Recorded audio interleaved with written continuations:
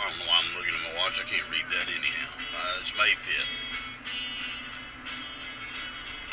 And 70 degrees. It's supposed to get up like 95 this week.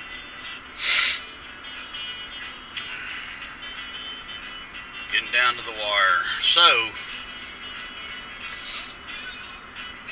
yesterday,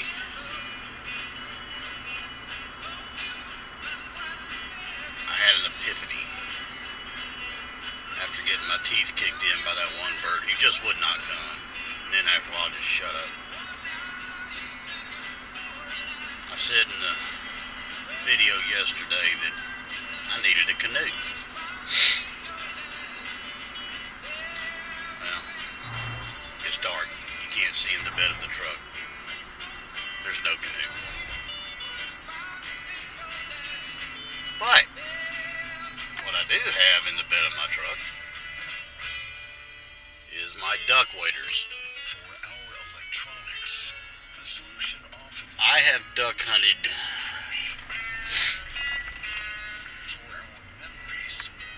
twice in the past 5 years. Ever since I lost my buddy. Don't care to duck hunt. But I didn't throw my waders away. This will be the second time this year that I've worn duck waders turkey hunting. First time I didn't record it. Our youth opener, we had a pre-youth opener, if you want to say. Somehow or another, the NWTF got the federal government to open up the Savannah National Wildlife Refuge up a week earlier than the rest of the state. And we took, I don't know, 12 or 14 kids hunting that weekend. Problem was, it was all underwater.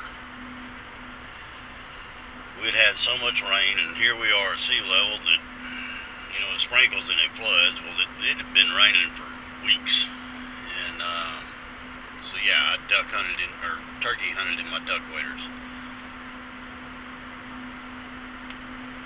So, my plan this morning is, I don't know if I'm going to be able to carry the camera or not. I'm going to carry it down there with me, but I got to test the waters first. I don't know how deep this thing is. I'm hoping I don't get eaten by an alligator. And if you see the video, if I post it from yesterday, I don't know what that was down the creek from me, but it was either a skunk ape or a chupacabra or I don't know, but that made an awful wail that I ain't never heard before, and I'm 60 years old. I have to pack extra firepower with me today. Alright, hey, there's sink or drown. That ain't right. I'm sinking in mud. It's just like quicksand.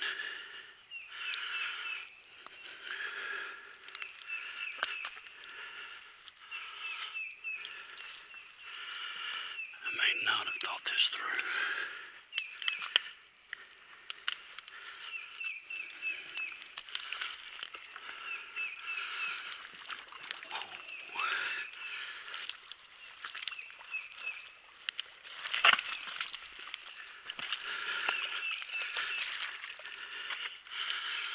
That ain't gonna work.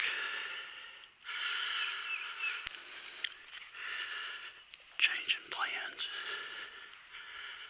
He's on the creek right here.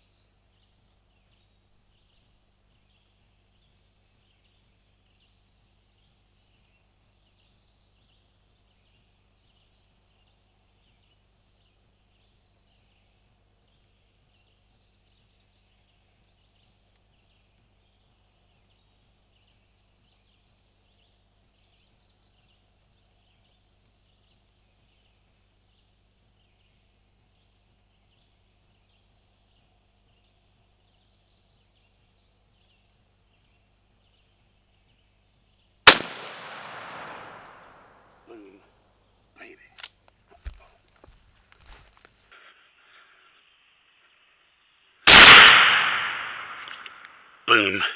Baby.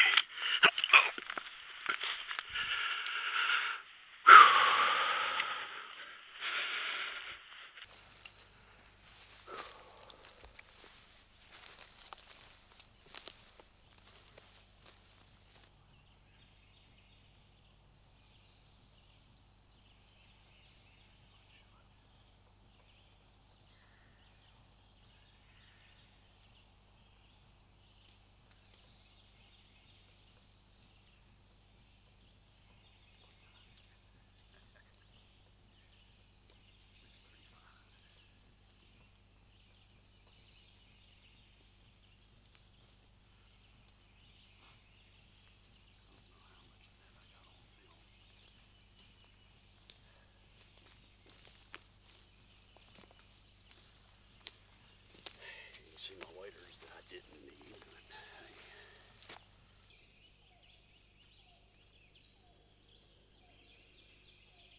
Still wet, gotta dry him out. It is 7:15, and like I said in the intro, I had an idea. Whew, was it a bad one?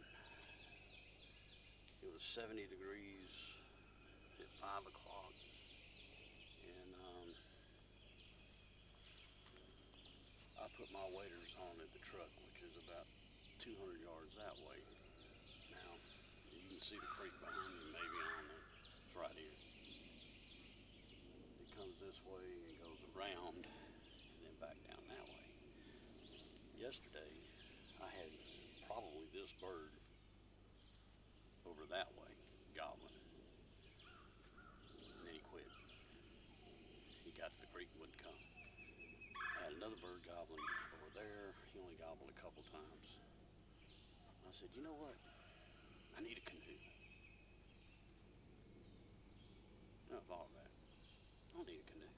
I got waders. So I had every intention of coming down, crossing that creek in my waders, getting on that side where they're at. Now normally they roost right there. Well, I got turned around in the dark. Well, I say turn around, kind of, instead of doing this number, I went that way. And I couldn't find a decent spot to cross. Found one, I tried it, sunk up to my knee on the first step in mud. And I said, nah, I ain't doing that. Let me find somewhere else. And then I figured out, I needed to be up here. Well, thank you, Lord, for sending me the wrong way, because if I'd have gone the way I wanted to, I'd have bumped this bird. And there's a lesson there. Always do what God wants you to do. You try to do what you want, it doesn't work.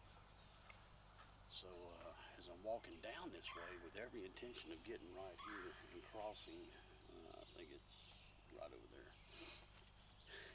I was 200 yards from here. No, I wasn't even that. 150. Yeah, about 200. Anyhow. Was that a gobble?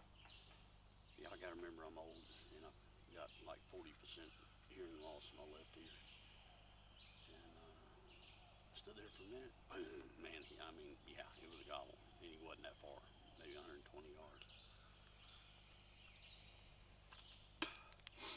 So I grabbed the first tree. I was standing at a decent tree. Took my waders off, put these on. He gobbles 5, 6 times. And I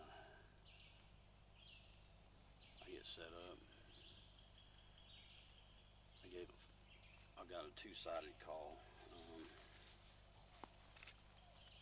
Easy enough to get to. This thing has killed a ton of birds, but it's glass over slate. You got the glass here and then the slate here. Well, I started on the slate side because it's a real quiet call. Made a few clucks. Boom, he answers. Gave it a few minutes, he gobbles again. Some more clucks. He doesn't answer right away. Gave another cluck. And he fires off. And then I flipped it over to the glass, waited on him. As soon as he gobbled, I yelped real hard on that glass. He gobbles again, I yelped real hard on the glass, and I flipped it over and did 2 clucks and a couple of yelps on this side. Man, he triple gobbled. I said, well, he knows where I'm at. So put the call down.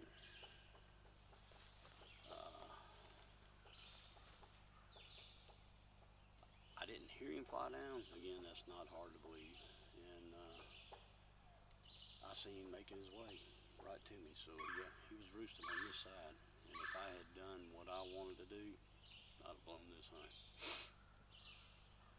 6:35. I don't know if it was, I had the camera pointed that way and I thought I zoomed in. It turns out I zoomed out. But I couldn't move a whole lot. And anyhow,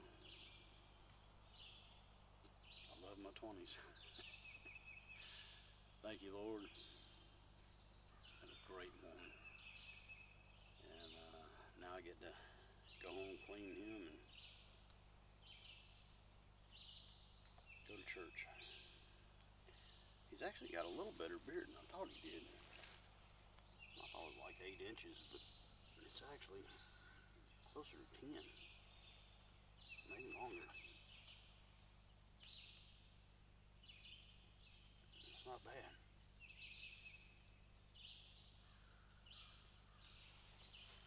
Now I get to start uploading videos. I don't have a whole lot, but I plan on doing a lot more. A buddy of mine went and hung tree lines, what's today, Friday night. And got quite a few good flatheads. So I'm gonna try and do a couple of those. I'm gonna bring a bucket of crickets down here and just walk along this creek. There ought to be shell cracker and titty brim in here. Do a catch, clean, and cook.